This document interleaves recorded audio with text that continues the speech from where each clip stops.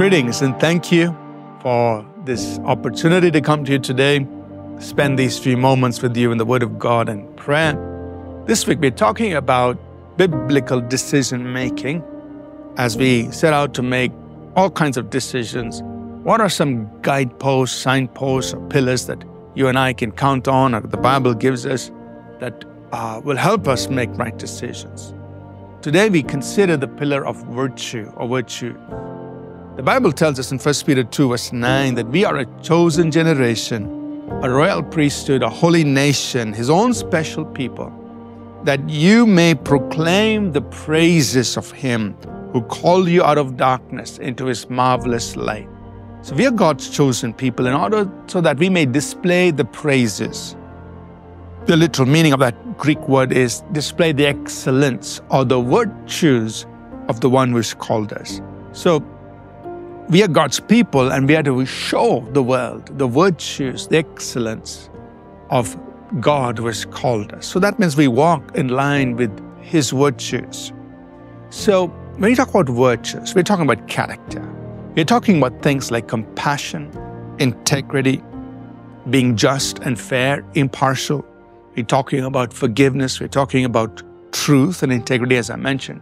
So these are godly virtues. So when we make decisions, a question we ask ourselves is, among all the decisions, options that I have, which of these align to godly virtues? Which of these are an expression of compassion, of fairness, justice, of integrity and truth, of forgiveness, not of retaliation, and so on? And then I align my decisions with those things. If a decision is motivated by things that are wrong, that are contrary to godly virtues, like if I'm motivated from when I want to retaliate, or I'm doing something that's unfair, unjust, or that's being partial to somebody, if I'm doing something that's unethical, that is dishonest, there's no integrity, there's no truth in it, then I will not, that's a decision that is wrong, right? That is not God glorifying, that will not bless people. So this is another very important pillar that we will base upon which we build our decision making on. Is it aligned to godly virtues? So example, if you're about to make a decision in your workplace, you have to ask the question, is this a fair decision? Will I make the same decision for 5 or 6 other people? Or am I treating this person partially, showing favoritism? Or will I make this, if I'm impartial, then the same decision applies to everybody else, including myself. So, am I being just, being fair? Ask these questions. So, our fourth pillar is godly virtues.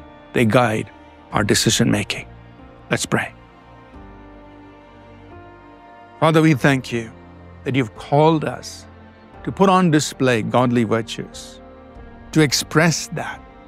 And Lord, may we express that even in the decisions we make, whether it's for our own families or people in our family, whether it's for people outside or bigger decisions that we may make that may affect hundreds or thousands of people.